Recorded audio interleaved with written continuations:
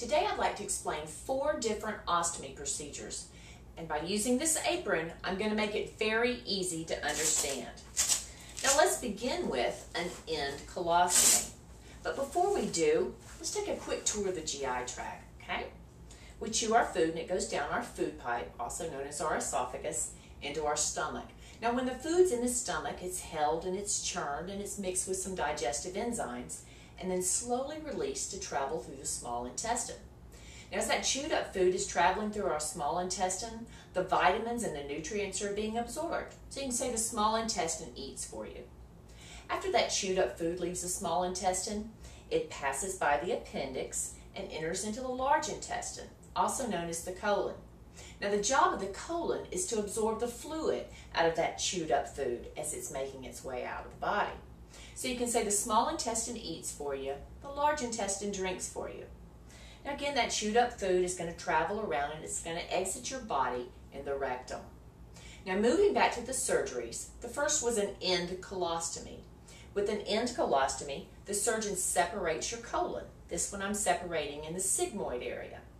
Now the surgeon can completely remove the rectal area or they can leave it intact. If they leave it intact, this will be referred to as the Hartmann's pouch.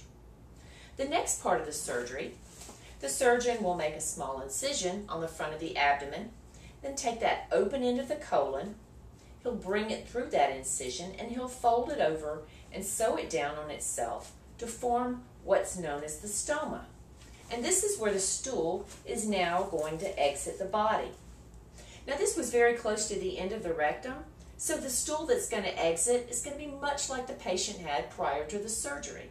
This would be semi-solid stool that would come out from the end colostomy. Now the next colostomy that I'd like to explain is called a double barrel colostomy. With a double barrel, the surgeon completely separates the colon. This one I'm doing in the transverse colon area. Again, there will be small incisions made on the front of the abdomen, and both of the ends of the colon will be brought out. They'll be folded over and sewn down to form the stomas. There'll be one on the right side, there'll be one on the left side. And this is much the way the abdomen will appear after double barrel ostomy procedure. Now the next colostomy I'd like to explain is called a loop ostomy. And with a loop, it's different. It's different because with those 2 prior surgeries, the end and the double barrel, the surgeon made the large openings. With a loop, they simply make a small incision in the front of the abdomen. They reach in and they pull out a loop, a bowel. They'll take a retention rod or stabilization rod, slide it down behind that loop of bowel, then they'll open the bowel up, and this will allow the fluid or the stool to exit from the body. Again, this was a loop ostomy. The final ostomy that I would like to explain differs as it's in the small intestine. It'll be called an ileostomy. It's done in the ileum section of the small intestine. Now notice you don't have your large intestine connected anymore, so you don't have your large intestine drinking for you. That means that the small intestine and the stomach are going to have to drink for you. They're going to do it in overtime, and they're going to have extra fluids to make up for it. Now, with an ileostomy, the surgeon does the same procedure, makes a small incision on the front of the abdomen, takes that open end of small intestine, brings it through, folds it over, sews it down, and again forms the stoma.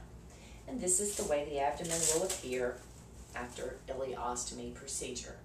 So those were 4 stomas. You had your end, you had your double barrel, your loop, and now your ileostomy.